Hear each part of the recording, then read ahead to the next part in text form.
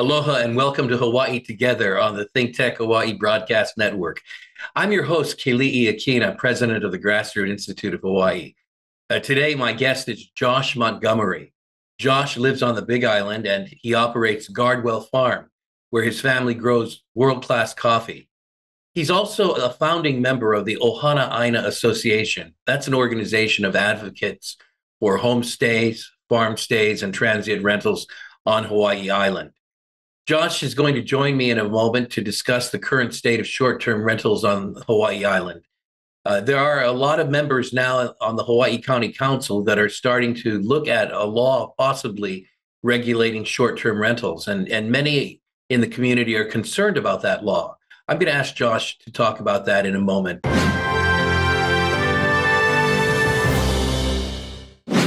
Josh, I'm so glad that you're able to join me today and just appreciate the work that you're doing in the community. Welcome to the program. Thank you. I'm very happy to be here and happy to be representing the Big Island, talking about this issue. Tell me just a little bit about yourself, at least so that our viewers know who you are and what you do, and why in particular you're interested in short-term rentals. Sure. So I'm a recently retired Air Force officer. I wrapped up 12 years in the Air Guard with the 291st out of Hilo, Hawaii. And during my career in the Guard, I'm also an entrepreneur. I founded an internet service provider in 2006, and then founded a company called Mycroft AI that builds an open alternative to Siri or Alexa or Google Assistant in 2015. And we moved here to the Big Island in 2019 to start a coffee farm and have our kids attend high schools in one of the safest counties in the United States. So you're quite an entrepreneur and a member of our community here in Hawaii. Now, tell me a little bit about what led you into getting involved as an activist with regard to short-term rental issues. Sure. So when we moved to the Big Island, we bought a small farm, 5 acres. And in order to make it sustainable from the standpoint of being able to make the mortgage and to afford to live in one of the most expensive markets in the United States, we took the home and divided it in half. So half of our home is a vacation rental, which we have guests in on a regular basis. And then we live in the other half of the home. And really, that's the only way that our home is economically sustainable. And, we're one of more than 7,000 families here on the Big Island that are in some sort of similar situation that make ends meet by renting a room or renting a portion of their home or renting an ohana to visitors to the island. Now, that's very interesting because sometimes short-term rental is portrayed as being driven by an industry and corporations. But what you're talking about in your own case, as well as many others on the Big Island, is that this is something where local residents are able to have a means simply to make ends meet. Is that right? Very much so. The big platforms like VRBO and Airbnb are about customer discovery, right? They're the platforms that help to connect families that are renting a home with visitors who want to stay there. But they're not really what's behind the success of the industry. They do mark up the nightly rate, but a vast majority of the money that guests pay to come and stay in our homes goes to us and goes to the taxpayers. In fact, the taxpayers of Hawaii take home more money every night that my home is rented than Airbnb and VRBO do. I see. Now, right now, the Hawaii County Council is considering some additional regulations on short-term rentals. Can you explain to us what those proposals are and what kind of impact they might have?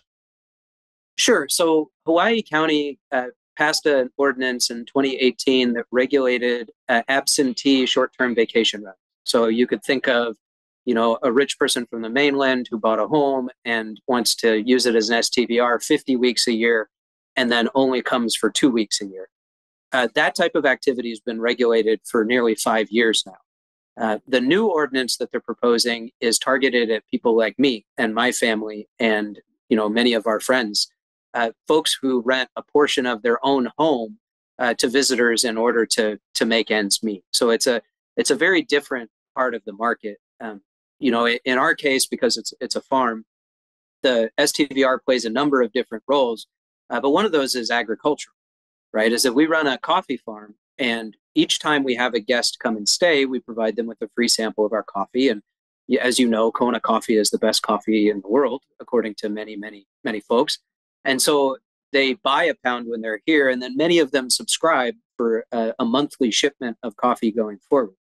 And so that vacation rental is for us a sales channel for our crop, right?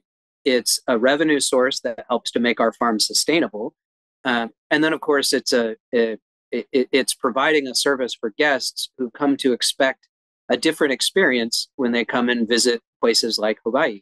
You know, many folks no longer want that upscale hotel experience. They want to stay in a home that has a kitchen and has a little bit more privacy, that's maybe a little bit more affordable. And we're providing that service for visitors to the island. Now, in its consideration of additional regulations, the county council is relying on a distinction between hosted rentals and unhosted rentals. Could you explain a little bit about that? Yeah, so the unhosted rentals are already regulated. So that's where there's an absentee owner. What they're targeting now is folks who live in that home, or folks who might have a second home where they rent a portion of it to a family long-term, and they have short-term guests also on that same property. And they've kind of justified the additional regulation by making the case that they'd had a bunch of complaints about, you know, the behavior of visitors in our communities. And the thing is, with hosted rentals, visitors have a tendency to behave, you know, within the community standards, right? Because your host is staying on the site. And we know that because after they started discussing this ordinance, they actually gave us data on how many complaints they've had. And for hosted vacation rentals here on the Big Island, they had 65 complaints last year. And there were 1.69 million rental nights in that same year. So their complaint rate was 0.0000062%. And yet that's a reason that they've given for regulating our businesses here on the Big Island. And there's a host of other issues like that have kind of come up during this process, as, you know, unlike the absentee owners who aren't really here and part of the community, you know, we as hosted rental operators have been able to organize and start to tell our story. You know, for many of us, this is our livelihood. Well, that's fascinating, those statistics. It seems as though for hosted rentals, the complaint rate is exceedingly low. And as you point out, the host lives right there on the property, so that the values and the standards of the community can readily be enforced and monitored. And aren't there laws already regarding noise and illegal parking and trash and so forth that could be enforced? For the rare instance where there's a problem property, the county and the local government already have tools in place. And as I said, they already passed an ordinance in 2018 regulating unhosted rentals. You know, as far as I know, they haven't even filled the enforcement positions for the first round. And so they still have open positions, you know, to enforce the rules for their existing legislation. And the other big thing that really has kind of come up is that the justification for the law, you know, the justification for making these changes and targeting our families has been affordable housing. You know, the idea that if we're hosting a visitor for a night, that's a long-term unit that could be used to house a local family. And yet, you know, that was the same justification for the law that they passed in 2018 for short-term vacation rentals. And if you look at the last 5 years, it's not as though that legislation in any way increased the affordable housing stock in our community. And so, you know, between the complaints and the affordable housing issue, we're really struggling as a community to understand why this legislation is being brought to the fore. Like what is the problem that they're looking to solve? You know, people, as a result of the regulations that are being put in place, so they're going to require you to prove that all improvements to your home are permitted. They're going to require floor plans. They're going to require parking plans. They're requiring all these additional requirements, despite the fact that they haven't had any complaints. And because of that, many people aren't going to be able to jump through the hoops, or, people may have purchased a home that had unpermitted improvements before they bought it and might not be able to get all their paperwork in order.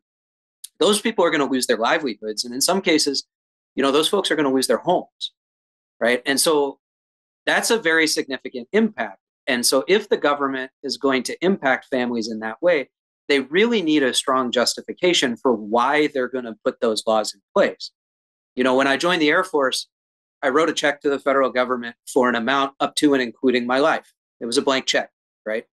Because the purpose that the Air Force serves is very, very important. And for me, I was willing to make those sacrifices to fulfill the government's purpose. In this case, the government is making the case that families should be making sacrifices in terms of their livelihoods and, having to jump through all these hoops and hire lawyers and all these other things.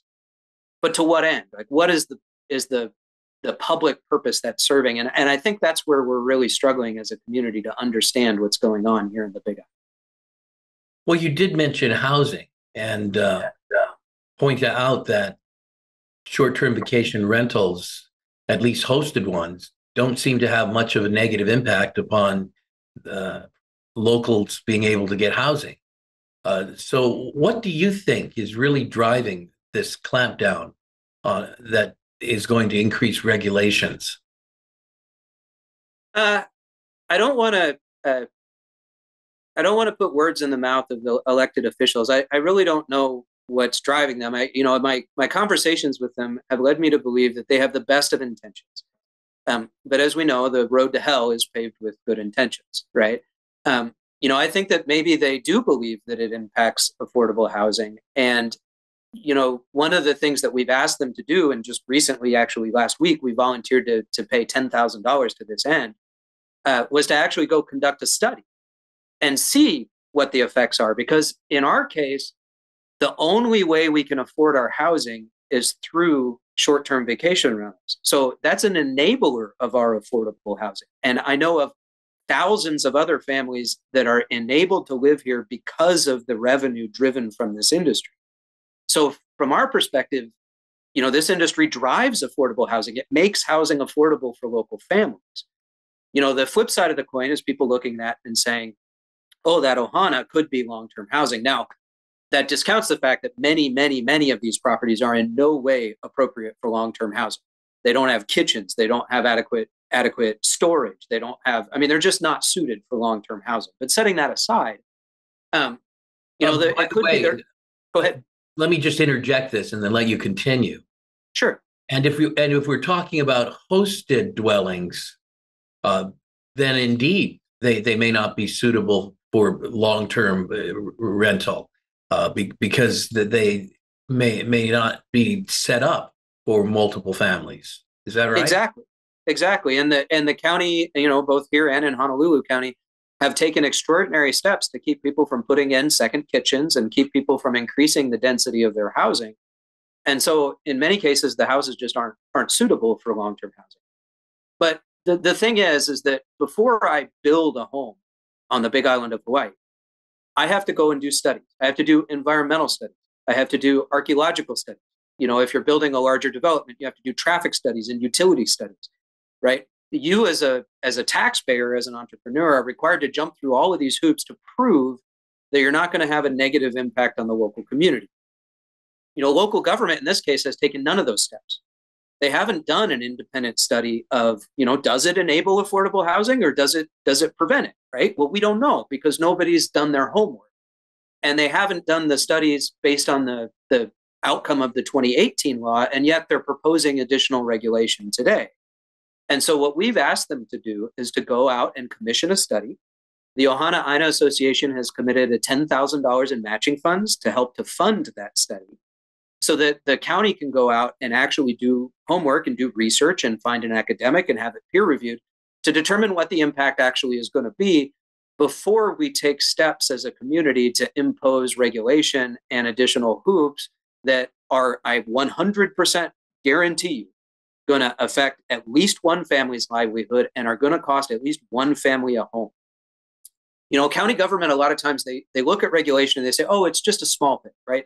You just have to go and get your safety inspection, right? Or you just have to, submit this form to this guy, or you just have to jump through this small hoop. It's not a big deal, right?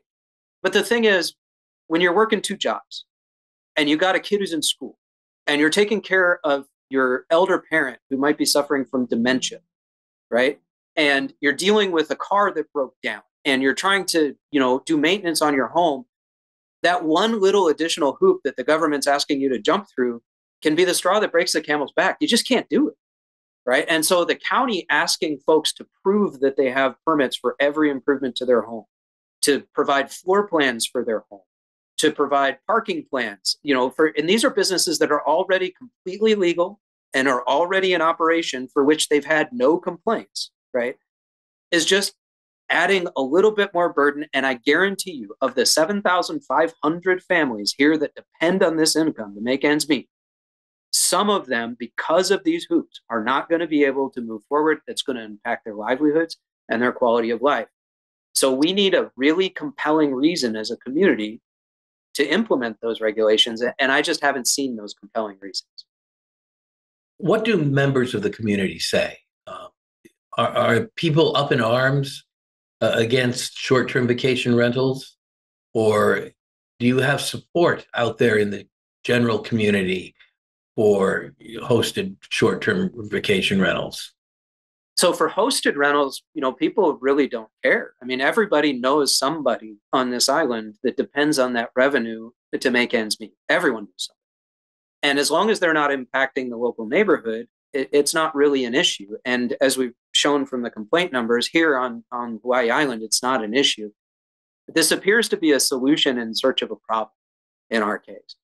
And, to the credit of the officials involved, right? They started this process by presenting the legislation before they introduced it, by seeking community feedback, by holding information sessions. They've been really good. And as near as I can tell, and I believe this strongly, they're operating with integrity and honesty. And so hopefully they listen to the feedback that they're getting from the community, take a step back, conduct the same types of studies that they would expect from us if we were going to make a change to our community. And then based on the data and the real world information that they generate, develop public policy that serves the interests of the broader community. Instead of just waving our hands over our head and saying, affordable housing, like how do we solve it? Well, if they're really looking for a solution, the solution to not building enough housing, and I know that this is stunning, right? The solution to not building enough housing is build more housing. Pretty straightforward solution. And there are tons of contractors and builders out there that would love to build additional housing at a significant profit to themselves if the county would just get out of their way from a permitting and a studies and a regulatory perspective. And that's not just me saying that. That's the data saying. There is one major city globally, that over the last 25 years has kept housing stock in line with housing demand, and that's Tokyo. And they did it by implementing by right permitting, where if the property is zoned multifamily, you can build multifamily, and you don't have to jump through 5 commissions and 4 neighborhood feedback sessions and all of these other hoops. If it's zoned for it, you can build it. And as a result, their housing stock is kept up, their housing costs have stayed steady, and they're one of the only major cities globally that's been able to do it. Why don't we learn lessons from our neighbors in Tokyo and build adequate housing instead of trying to take housing from families who depend on it for their livelihood, and sacrifice it on the altar of affordability? Josh, you're certainly on the same page as the Grassroot Institute, which has studied and publicized the Tokyo model, as well as the fact that really on the Big Island where you live, less than 3% of all the landmass is devoted to any kind of development or housing whatsoever. The vast majority of the landmass on your island is simply undeveloped whatsoever. Not that all of it is readily available for housing, but you certainly have enough land. So it's not the supply of land that's the problem. It's exactly what you pointed out earlier, the level of government regulation, which is indeed exceedingly high in Hawaii County when compared to counties across the nation.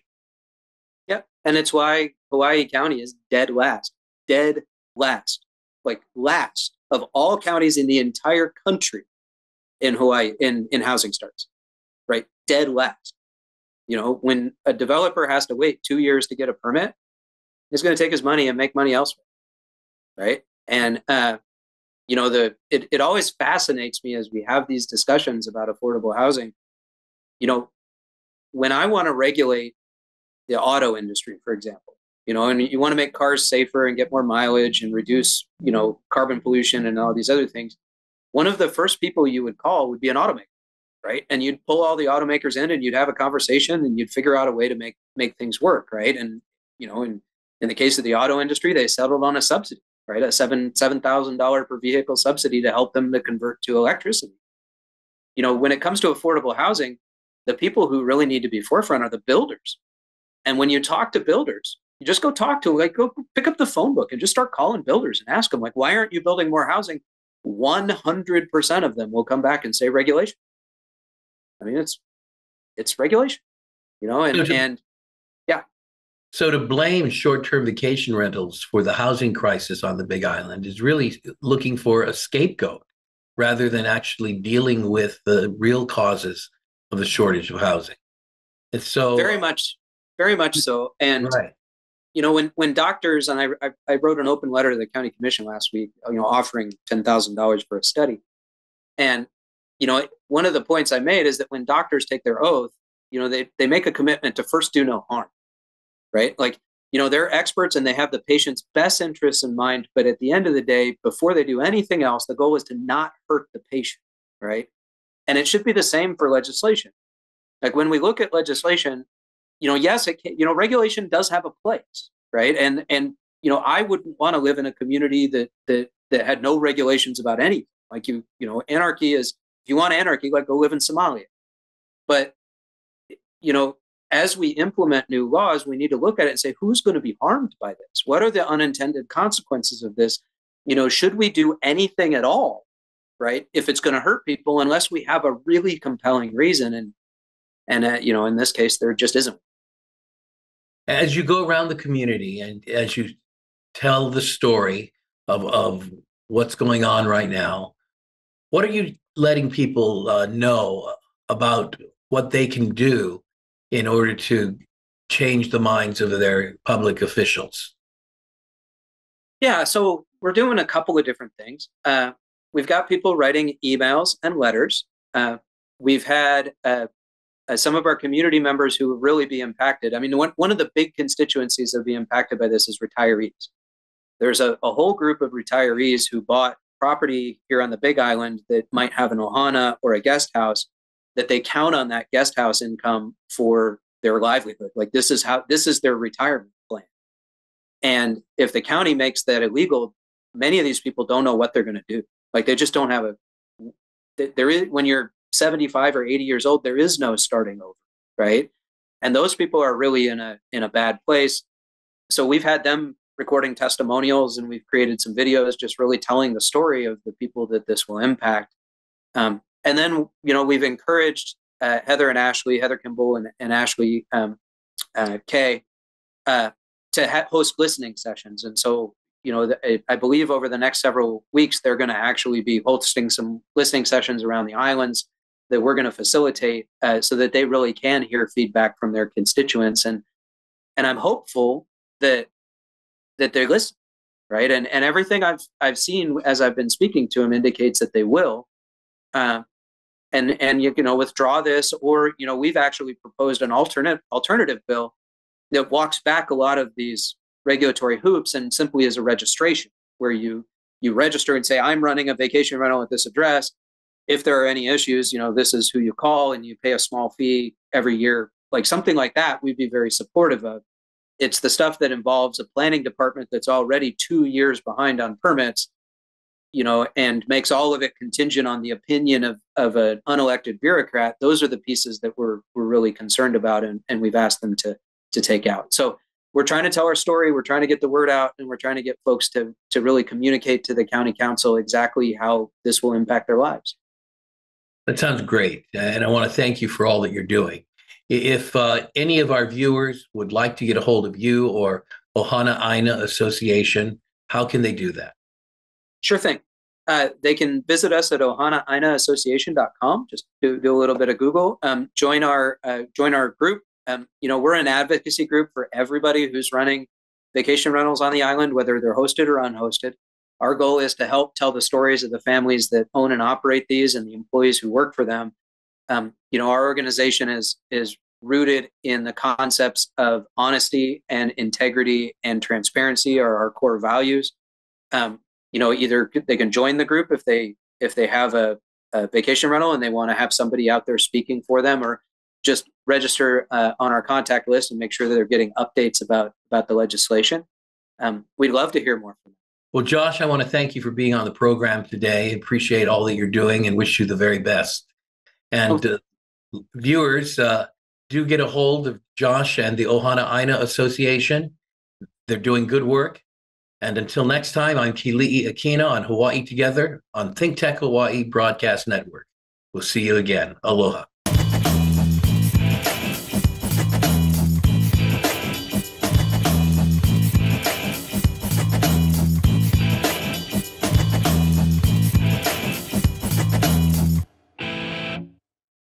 Thank you so much for watching Think Tech Hawaii.